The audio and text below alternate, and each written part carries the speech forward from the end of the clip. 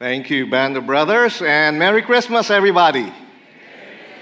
Yeah, it's really in the air, no? I mean, if you do not feel it's Christmas, we hope you do. You'll be very miserable. It's the time of gift giving, and today our message is about gifts, because it's Christmas. Did you know how the Christmas tradition of giving gifts started? We are told, according to some historians, that the tradition of giving gifts at Christmas is said to originate from the gifts the wise men gave Jesus. Do you remember that? You probably already know this time that the wise men did not visit a baby in the manger, right? They visited maybe a toddler. I mean, it took them several months, perhaps even a year, to reach Jesus as soon as they saw the star. So they didn't visit the manger, unlike, many nativity scenes. They even give them names, which are not found in any part of the Bible. But that's where it started. When the three wise men gave gifts to Jesus, we rightfully follow the tradition. But many do not realize that even though we celebrate the tradition of gift giving to symbolize the three wise men and the gift they gave, God really beat us to it. He did it way ahead of us. God is the greatest giver of all of us. And He did that as narrated for us in John 3:16. It says here, God so loved the world that He gave His only Son, that whoever believes in Him will not perish but have eternal life. God so loved, He gave. So what is the gift really? The gift is Jesus. It's not just what He did, it's He Himself. Jesus is the greatest gift of all time, and through Him we're saved by faith alone in Christ alone. Now, for our visitors and for those who are perhaps online and are logging on the first time to our worship, we are in a series that we call Know Your Family. What does it mean to know your family? It means you get to know the church you're sitting in. I mean, those are valid questions. I wonder what this church believes. So what did we do? The first time we had a series, we started with our system of governance. We looked at elder-led congregational governance because that's how we do it. And I told you I believe in it, not just because our bylaws actually put it in place, but because our founders and our former pastors and our present leaders see its biblical basis. So we talked about what are elders and deacons for. Installment number 1 of our series on Our Family. Number 2, we talked about the 4 essential doctrines that define our church. You're sitting on chairs, right? Those chairs have 4 legs. What if one of those legs was removed? You'll be sprawled on the floor. The same way, our church is based on 4 pillars of belief that we say these are what defines heresy or not. If a person, persistently says, I do not believe one of these 4, they all stand and fall together. They're all equally important. The first one is the inerrancy of the Word. The inerrancy of the Word. We took that up after we talked about elders and deacons. The second pillar of our faith is the deity of Christ. Christ is God. Christ is the Son of God who came to earth, added human flesh to Himself, and then when He died and rose again, He took on a glorified body, and now He's in heaven sitting on the right hand of God, where He is in His glorified state with flesh that's glorified. So when you come to heaven, do not rush, by the way, to get there. You will see Jesus like that. You know what excites me is one day I'll see the scars on His wrists, on His feet. That's the second doctrine. The third doctrine we looked at is the Trinity. The Trinity. And I love the way that Pastor BJ handled it because he handled both doctrines in one message, which for me is really a Herculean task. Wow. But he did. The doctrine of the Trinity is the third doctrine, and today is the final doctrine. And what is that? Salvation by faith alone in Christ alone. And again, providentially, I emphasize the word, it's Christmas. And it squarely aligns with Christmas. Why? Because salvation by faith alone in Christ alone. Christ, the greatest gift of God to mankind, is really what we want to focus on today as our fourth and final doctrine. This is the last installment of our series. Pastor, why is it so crucial for us to know and believe that when it comes to salvation, we are saved by grace alone, through faith alone, in Christ alone? Before I answer the question, let's pray. Lord, we are going to compress so much into just one short moment. This 45 minutes will go by so quickly, and we will not even begin to plumb the depths of this wonderful truth. So my heart's prayer today, Father, is that we will just present your word as it is and make it understandable even to the teenagers sitting among us, if there are, or to the new believers sitting among us, if there are. But at the same time, Lord, may it be a wonderful affirmation of the faith of those who have walked with you for many years. Above all, Father, I pray that if there is someone online or on site here who has never, ever yet realized why they must come to Jesus Christ, with no other plea but mercy, with no other claim but I have nothing with which I come to Christ, and I simply receive what He has done for me on the cross. Lord, I pray that you will continue to call people to yourself. You will save people today, I pray. Because even if just one comes to faith today, Lord, we know there is celebration in your kingdom. So we pray that you'll be honored today by everything we take up, Father. And I pray that your word will be clear to anyone at any spiritual level of maturity, but especially to those who have yet to come to faith in Christ. We pray this all in Jesus' name. Amen.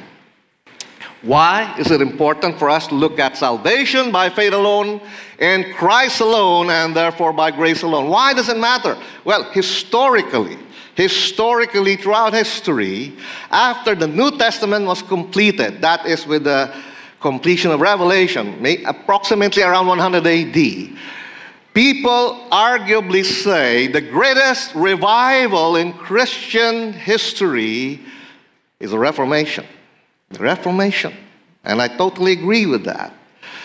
The Reformation, friends, the spark of that revival was lit by the doctrine we're looking at today. Justification by faith. And by the way, I will be using the word justification and salvation interchangeably. If my seminary professors are here, they might correct me after the service and say, you know that they're not really equal. I know. Justification is just part of salvation. It's bigger. Salvation is bigger, but we're using them interchangeably for simplicity and clarity. But salvation actually begins with God's election and ends with our glorification. But I'm just focusing on salvation, and we're interchangeably using that with the word justification. But friends, it is not just because of doctrinal legacy that we think that justification by faith or salvation by faith is important. It is important. But it's most important for you and me personally. Personally. Why? Because, friends, it's a matter of life and death that we understand this. I'm not exaggerating. It's a matter, in fact, of eternal life and eternal death that we talk about this doctrine. This is literally what you need to know if you've never come to the realization that we're saved by faith alone in Christ alone. You've got to hear this because your life is at stake here. And if you're a believer already, I hope if it's gotten old to you, the grace of God. Because Jesus knows we have a tendency to take His grace for granted. That's why He mandated communion. If grace has gotten old to you, I hope it becomes fresh to you again. So if you're a long-time believer, I hope you come home today being a more grateful worshiper than ever. So let's look at the Word of God, and I want to give you one sentence that summarizes the whole sermon today. We are saved by faith alone, in Christ alone, and therefore by grace alone. That's the greatest gift you can ever receive. We are saved by faith alone, in Christ alone, and therefore by grace alone, and that's the greatest gift you can ever and I can ever receive. Please open your Bibles with me now to Romans chapter 4. We will look actually at more than that. I know the scripture reading is long, so I was talking to people back and said, I think they have a clue. We're going to have a long sermon today. I'm already giving you advance warning. But Romans chapter 4, verses 1 to 5, if you're using our Pew Bibles, I'm on page 1134 and cross over to 1135. Let me read for you the first two verses and go to our first point. Romans chapter 4, verses 1 to 2. What then shall we say was gained by Abraham, your forefather, according to the flesh? When Paul wrote the book of Romans, he wrote it to a mixed group.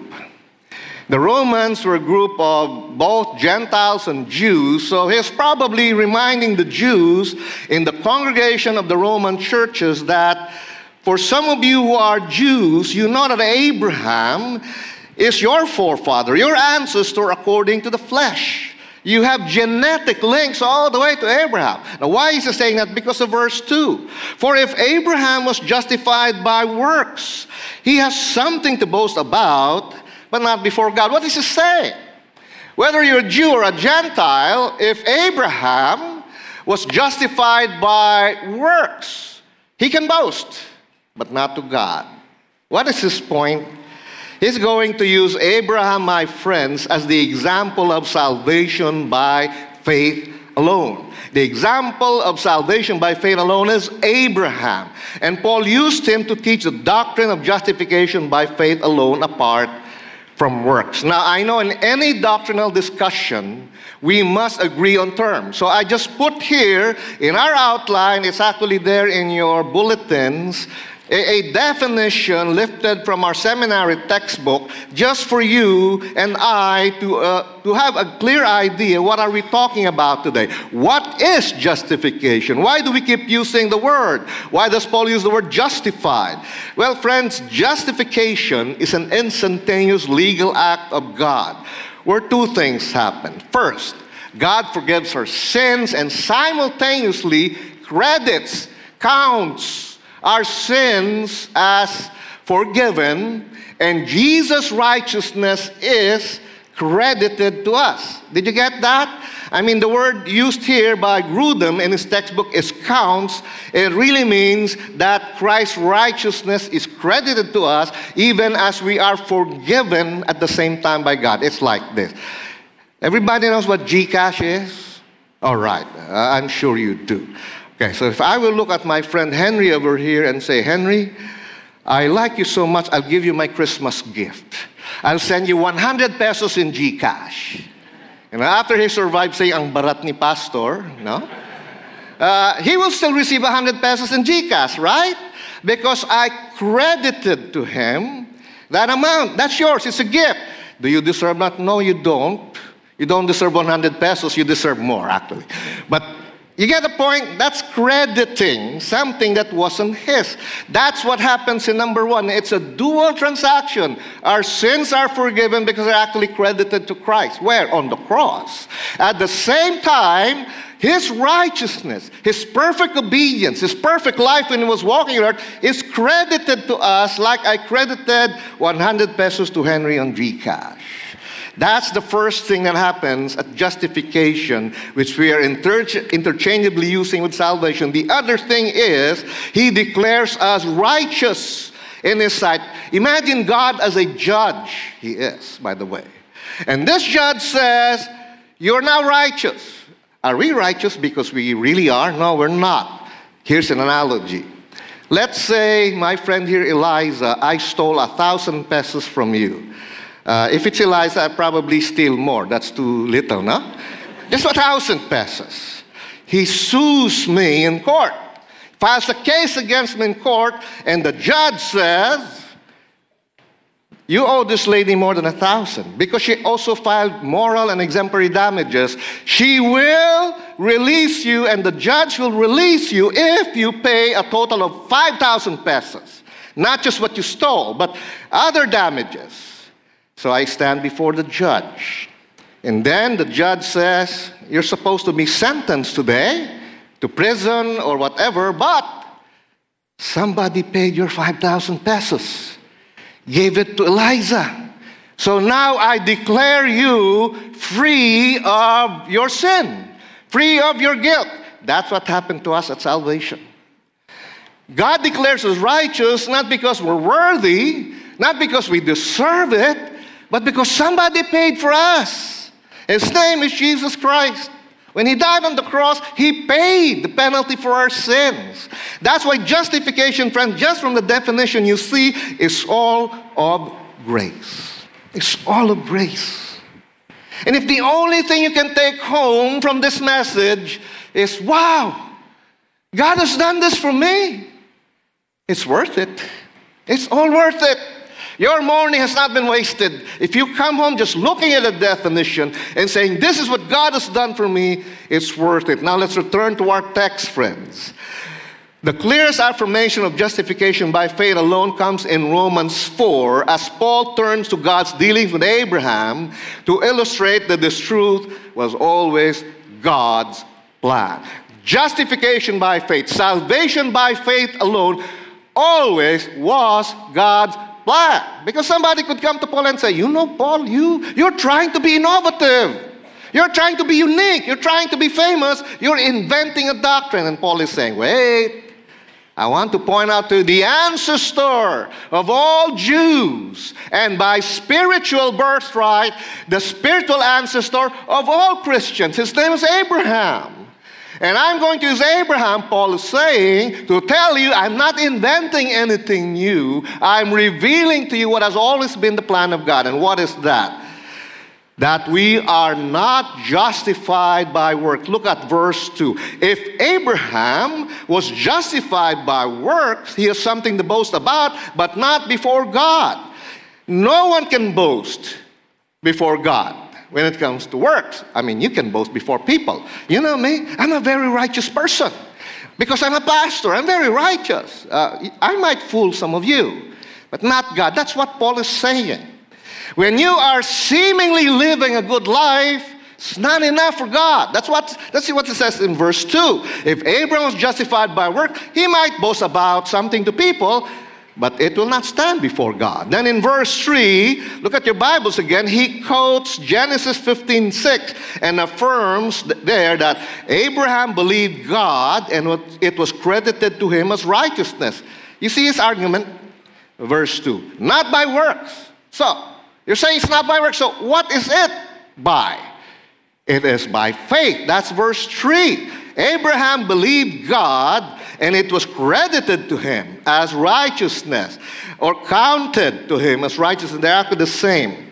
In Genesis 15:6, God credited righteousness to Abraham by means of his faith. His works had nothing to do with it. Because look at what he says going to verse 4 and 5. Now to the one who works, his wages are not counted as a gift, but as his due. What does it mean? If I go to my dear friend Marissa here, say, Marissa, I wanna be your employee. Okay, so I work for her. And then after 15 days, I come to her and say, sweldo ko. Where's my salary? I work for it. I earned it. She should give it to me. What Paul is trying to say is, if somebody could be credited for his work, it's not a gift anymore. It is rightfully earned. He's saying that because in verse 5, he will say now, and to the one who does not work, but believes in him who justifies the ungodly, of course, he's talking about the Lord Jesus Christ, his faith is counted as righteousness. Are you following his logic, his argument? Not by works, verse 2. Verse 3, it is by faith, even from the time of Abraham. Verse 4, the reason he's saying it's not by work, you say, because if it's by work, you actually earned it. And he's saying now in verse 5, nobody earns it. Nobody earns it.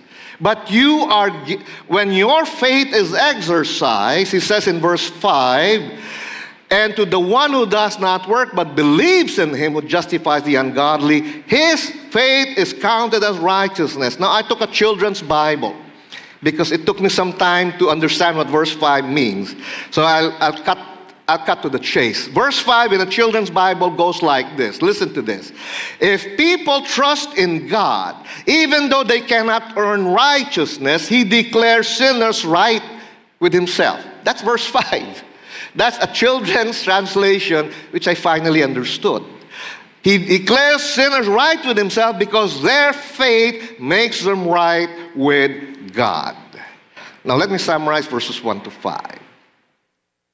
If I do anything that remotely resembles me trying to earn God's favor, what are those things? Baptism, attendance in Green Hills Christian Fellowship, membership in Green Hills Christian Fellowship, ministry in Green Hills Christian Fellowship, or if you want an even bigger church or a more famous church, what else? Ministry somewhere elsewhere, sacrifice, offering, etc. If I even think remotely that any of this makes me more worthy in the sight of God, I am trusting in my works. Even if I say, but I have faith. I have faith plus my works. So God, you've got to be reasonable, God. Faith in you plus my good works. And Paul is saying, has been saying from verses 1 to 5, no. No. If you even think that there is the slightest amount you could add to God saving you, you're actually saying, I'm not saved by faith alone, and therefore by grace alone. I'm saved by me. That's the argument of Paul. A gift can only be given apart from any work. Any amount of work negates a gift because it means you earned it. Romans 3:24 tells us, and you can turn there if you want, but I'll read it for you. We are justified by His grace as a gift to the redemption that is in Christ Jesus. In other words, the point of Romans 4:1 to 5 is we're saved by grace alone. We are saved by grace alone. And the way we're saved by grace alone is through faith alone, in Christ alone. Because if it is faith plus works, it's not a gift anymore. If it is faith plus works, it's not by grace anymore. You know, I love this point. There's probably someone sitting here. I can glance at all of you, but I cannot see into your hearts. Maybe someone sitting here who's been holding out on really coming into a full relationship with Christ because you think, I'm too sinful. God will have nothing to do with me. So I'm here because my wife drags me here, or my parents drag me here. But if you only knew what I've done, you'll say, God shouldn't save that person. I have news for you, friend. You're a man or woman, I have news for you. Because salvation is purely by grace. It's enough for your sin. You know, as human beings, if somebody's very good, you know, somebody's very religious, you know, they think they're saved by faith plus works, and then they finally come to faith, all of us, we're happy, right? We're cheering. Yes, that woman was like a living saint, and finally, she has put her faith in Christ alone, and has been saved by grace alone. We're happy for you. We're not always like that. And somebody is very sinful. You know? Is there any politician you do not like?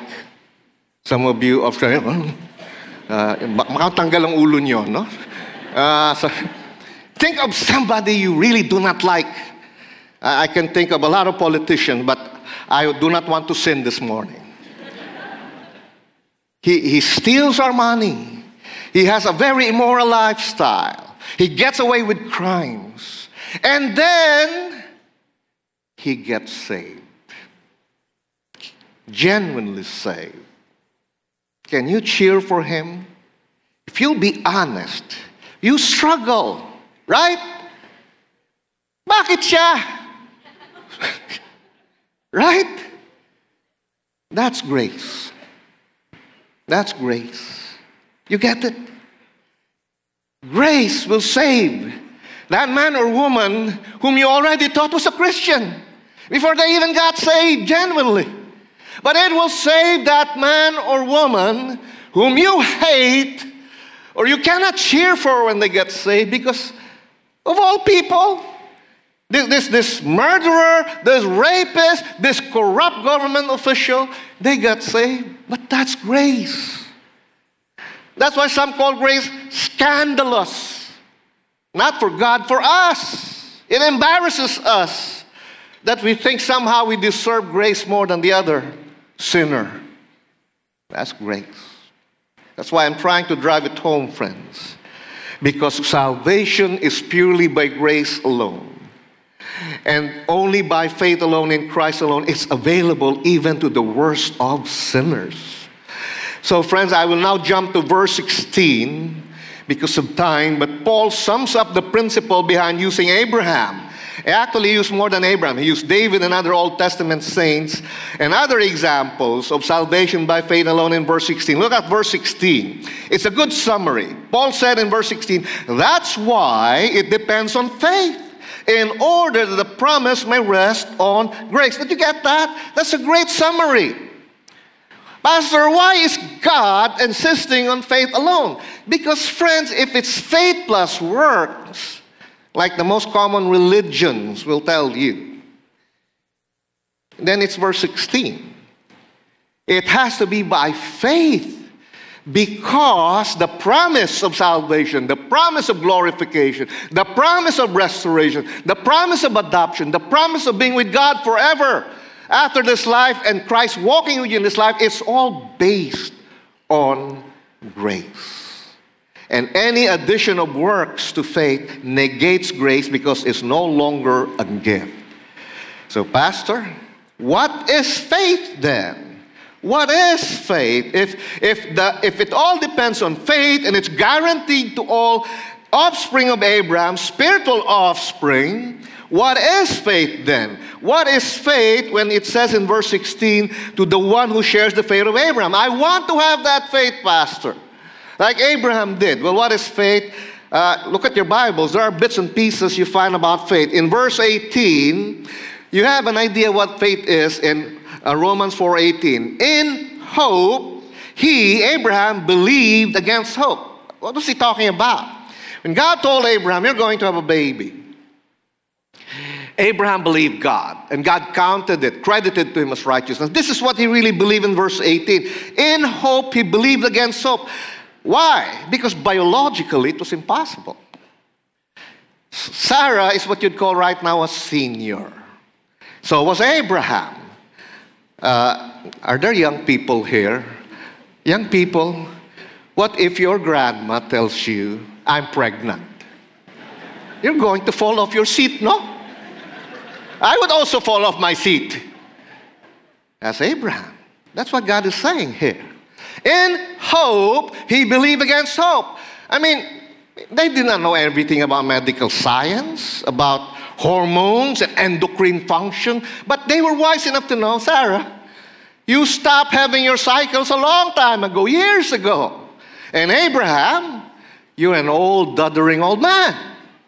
In hope, he believed against hope. He defied the facts. He did not look at the biological impossibilities. He did not look at scientific, logical realities. He just believed God. That's why it was credited to him as righteousness. Another clue about faith is verse 20.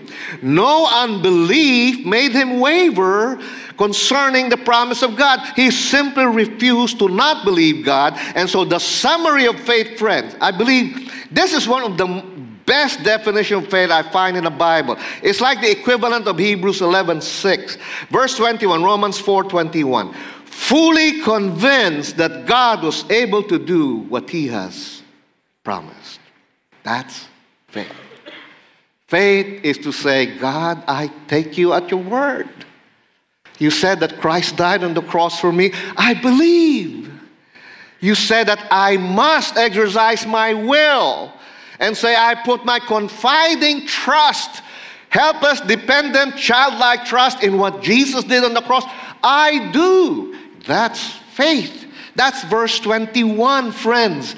That means I'm fully convinced that once I've done that, you will do what you promised, which is to forgive my sins and give me eternal life. And in this present life, you will walk with me throughout this life. Now, Pastor, doesn't mean that faith is my good work. No, no, no, no. Faith is the means through which salvation is given, but not an act, not a good work that earns favor with God. I know this sounds paradoxical.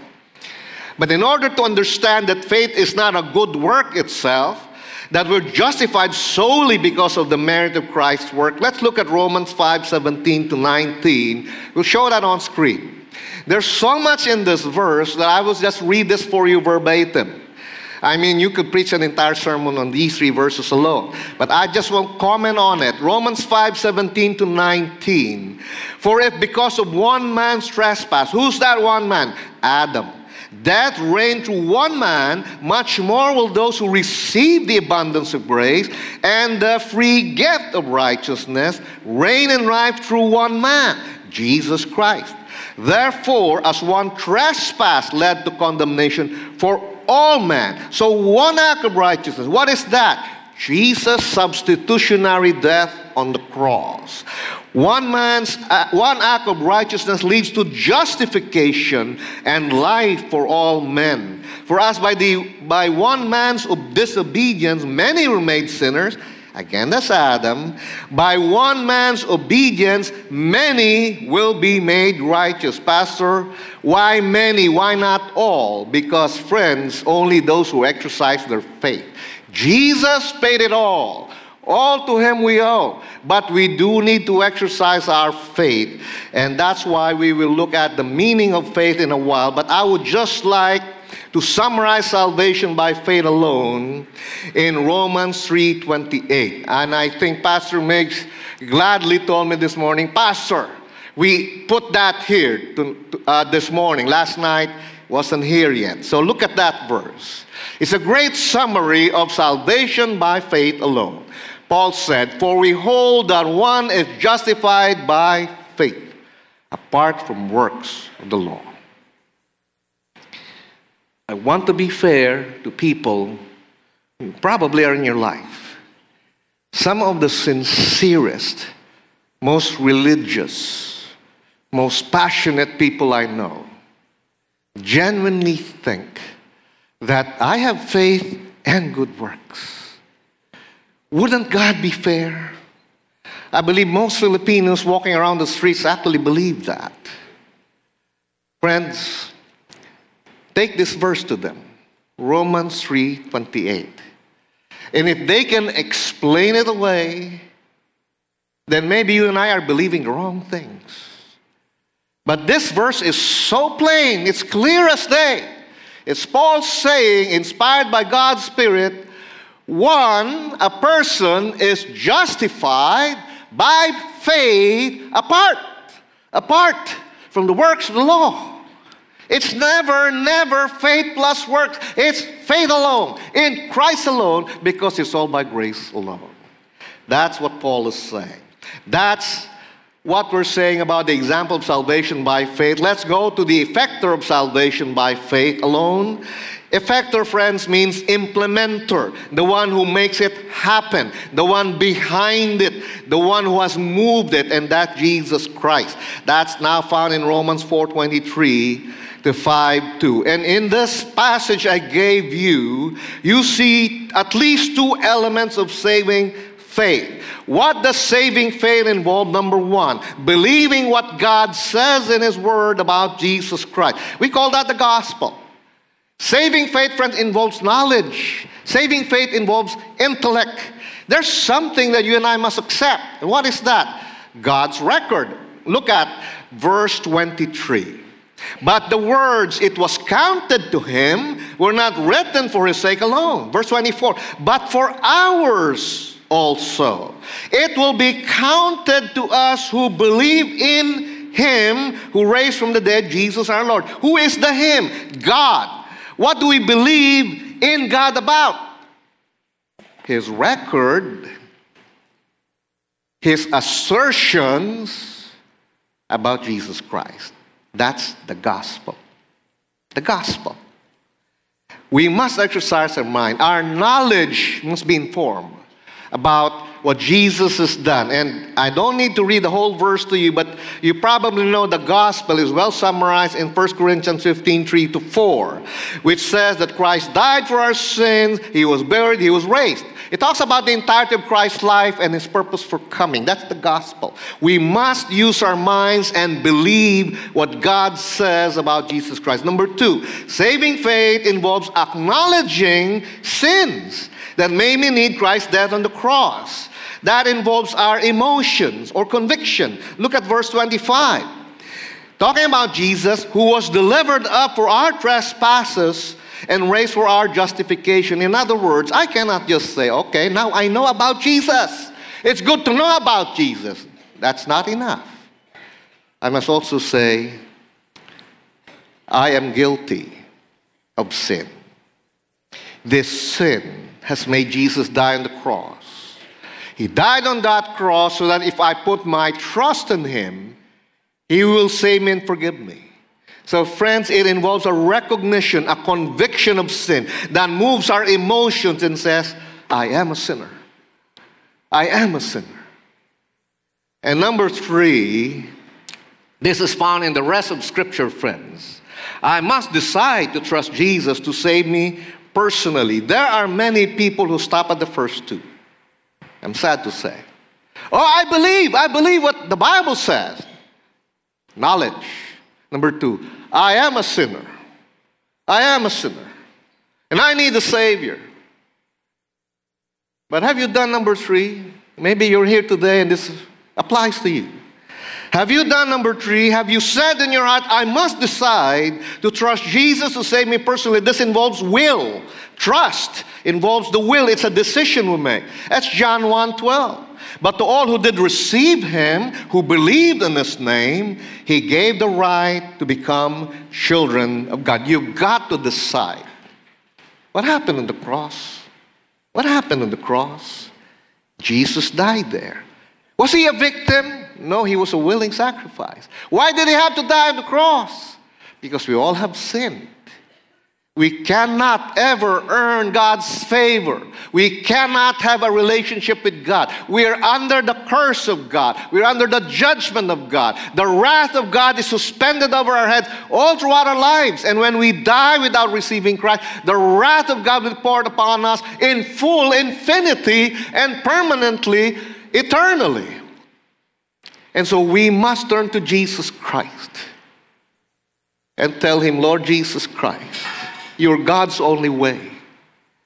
I refuse to accept anything and believe in anything except what You did on the cross. You did that for me. I put my faith in You as my Savior, my substitute who took the penalty for my sins. When you do that with a simple childlike faith, God looks at your heart to assess your sincerity. If He sees the sincerity of your prayer, pleading for mercy and putting your faith in Christ, God says, I forgive you.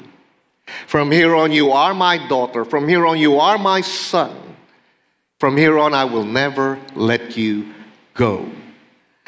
Scripture actually, friends, puts repentance and faith together as different aspects of one act of coming to Christ for salvation. Acts 20:21. Paul said his ministry was summarized as testifying of repentance toward God and faith in our Lord Jesus Christ. You know, Paul is an evangelist, a missionary, church planter. What was the summary of his ministry? That's it. Look at your screen. Repentance toward God and faith in our Lord Jesus Christ. Are those two things, Pastor? No. They're not two different things. Please look at this diagram. Could you show that, please? Again, it's lifted from our seminary textbook. I hope I'm not reminding you of your professors. It's just a necessity. Look at this. If you are not yet a Christian, you're holding on to your sins, right? But conversion is one act whereas you turn your back on sin because you recognize your sins. May Jesus die on the cross for you and you repent of it. Repent is simply to turn your back on sin because you change your mind about it. Used to be okay with you, but now you realize it simply merits the wrath of God. You now say, I will turn my back on sin because I've changed my mind on it, metanoia, repentance, and simultaneously I will listen to the call of Jesus in Matthew 11:28 and put my faith in Him, turning to Him. You see, it's simultaneous. That's conversion. It's not two separate things you do. I turn my back on sin because I've changed my mind about it. It has offended the holy God. And I turn to Jesus Christ. That same holy God's only mandated way for my forgiveness, for my reconciliation. I turn to Him. It's one act, simultaneously repentance toward God and faith in Christ. If you look at this diagram, friends, you begin to understand why a lot of gospel preaching and teaching today has produced such bad results. And we, I'm sad to say, who handle the Word of God are mainly at fault. You see, sometimes we're driven by numbers. We've got to produce numbers. So just talk about, don't you like to believe in Christ? You know, if you go out on the street today, if you ask somebody, would you like to believe in Christ? 99% will tell you, of course I want to believe in Christ. But that's not the whole message, friends. The whole message is, we have offended the holy God. His judgment is waiting for us. It can pour on our heads anytime if we die. In fact, we're already tasting some of that judgment. The misery of life apart from Christ is simply part of the consequences of our sins. And because I have offended the holy God, I will come to that holy God, the Lord Jesus Christ, and plead for mercy. Lord Jesus Christ, have mercy on me, a sinner. That's repentance. And I now put my faith in you as God's only way. That's faith. And a lot of preaching today just talks about, won't you like to believe in Christ? Preaching the need for faith without repentance is preaching half of the gospel. That's why sometimes you'll encounter someone who say, you know what, I accepted Jesus Christ 5 times. Why am I still like this? Ask them. Did you recognize that your sins are the reason Christ died on the cross? Did somebody tell you that? Did you believe with all your heart you've offended the holy God and you ask forgiveness for that too? Or did you just pray a prayer? That's the danger of following a prayer that you don't really understand. Did you just pray a prayer? Oh, yes, I did. Did you understand what you're saying? No. That's why.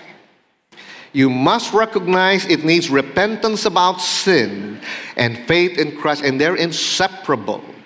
Because the same Jesus who invites us to receive Him in Matthew 11:28 is the same Jesus who demands absolute lordship of our lives as well. That's actually the reason why sometimes, some of you have done this. You say, Pastor, would you please talk to this friend, this relative? So I do.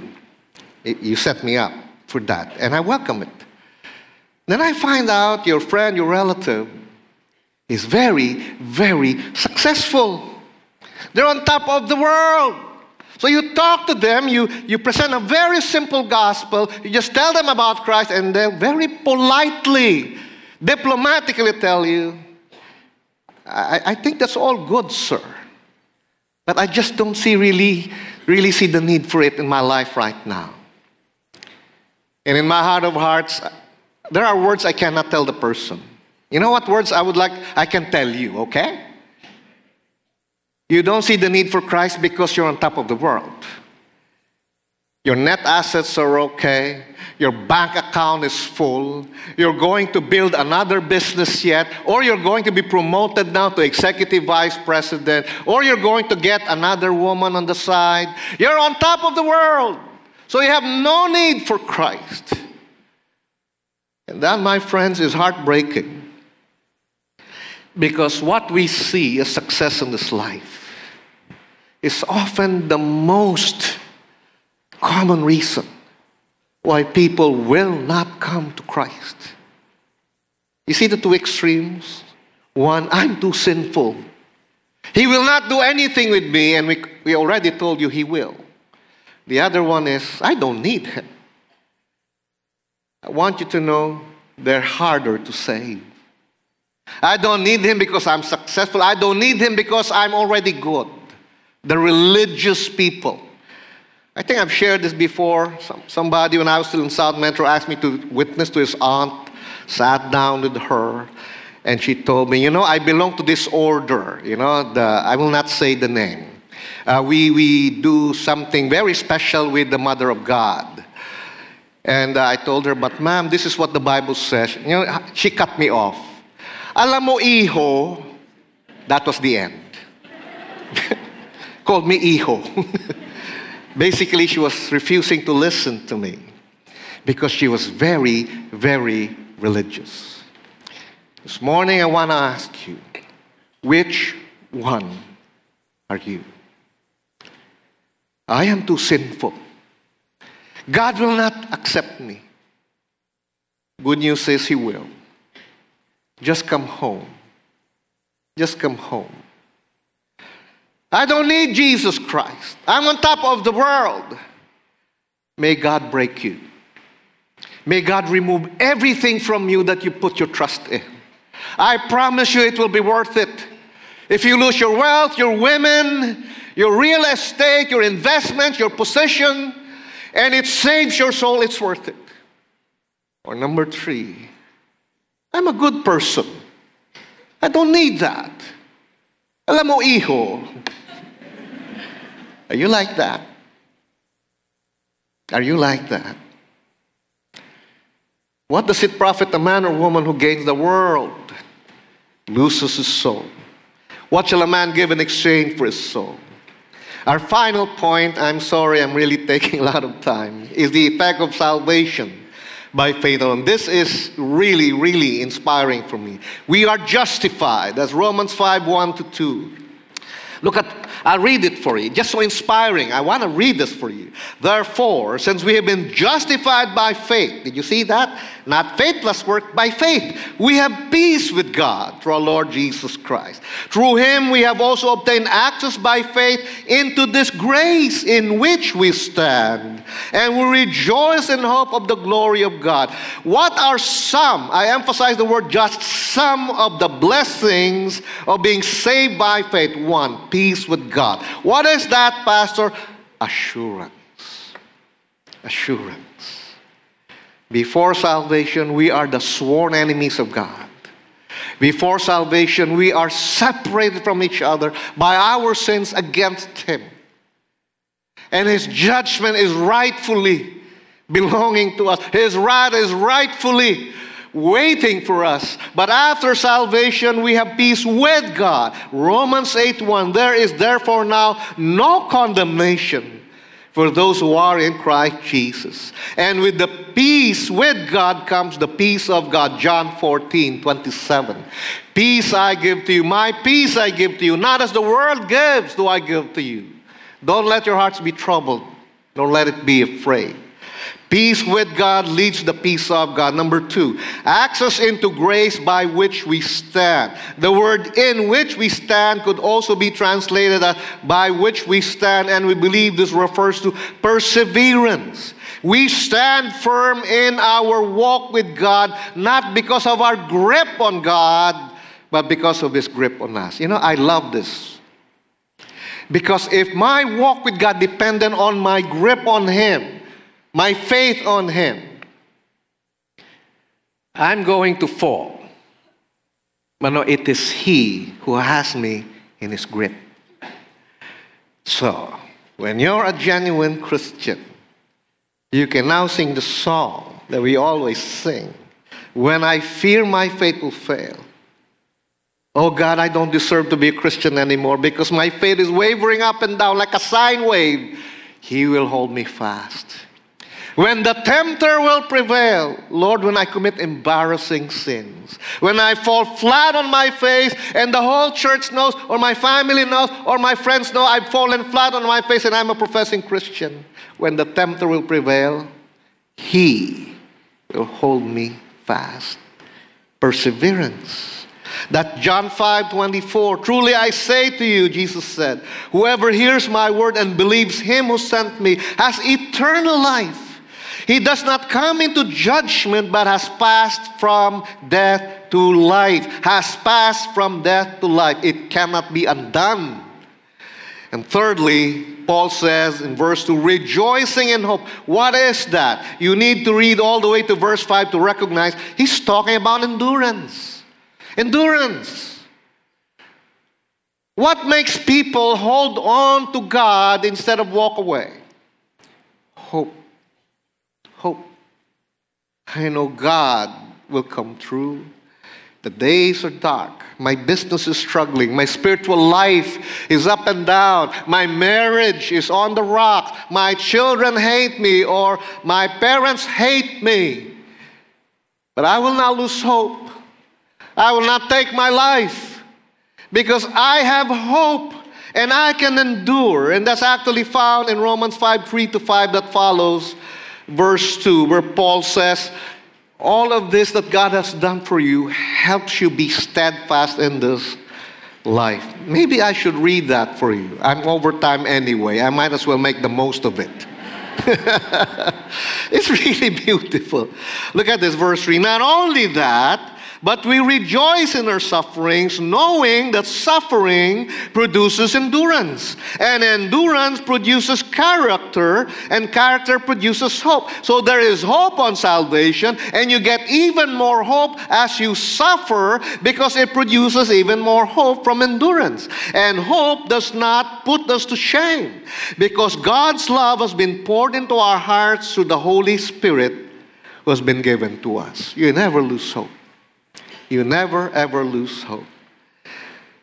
Let's close with Galatians 2:16, which summarizes our entire sermon. We know that a person is not justified by works of the law, but through faith in Jesus Christ. So we also have believed in Christ Jesus in order to be justified by faith in Christ, not by works of the law. Please tell this to your well-meaning, sincere, passionate, religious friends, because by works of the law no one will be justified. No one is saved by works. No one is saved even by faith plus works. Friends, we are saved by faith alone, in Christ alone, and therefore by grace alone. That's the greatest gift you could ever receive. You're going to get a lot of gifts this Christmas.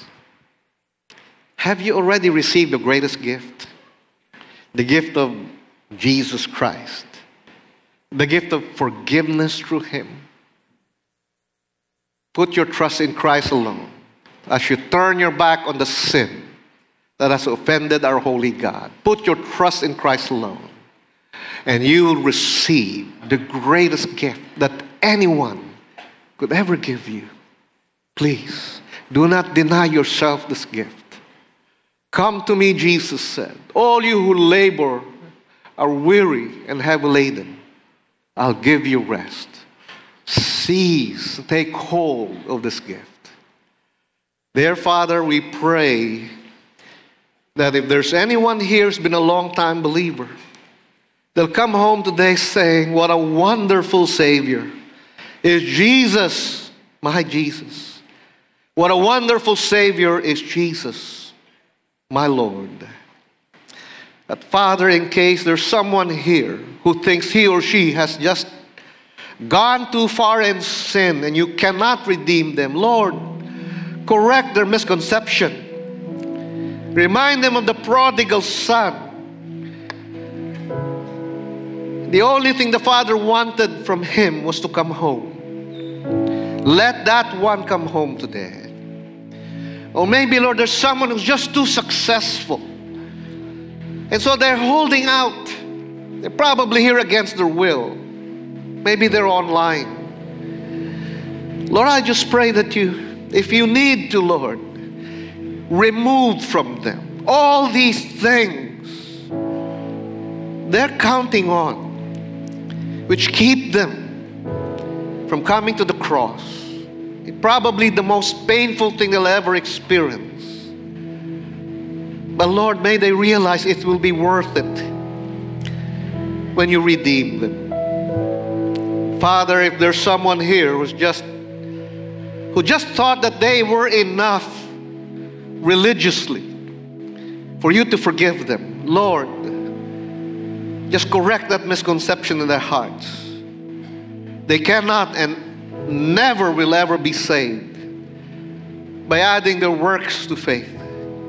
Let them instead come helpless, dependent, broken, surrendered to the cross with no other plea but mercy, mercy to a sinner. And let them put their faith in the Savior who died for them. Father, whatever spiritual need there is in anyone listening to us here, meet it, we pray, through our Lord Jesus Christ. For we pray in His name. Amen.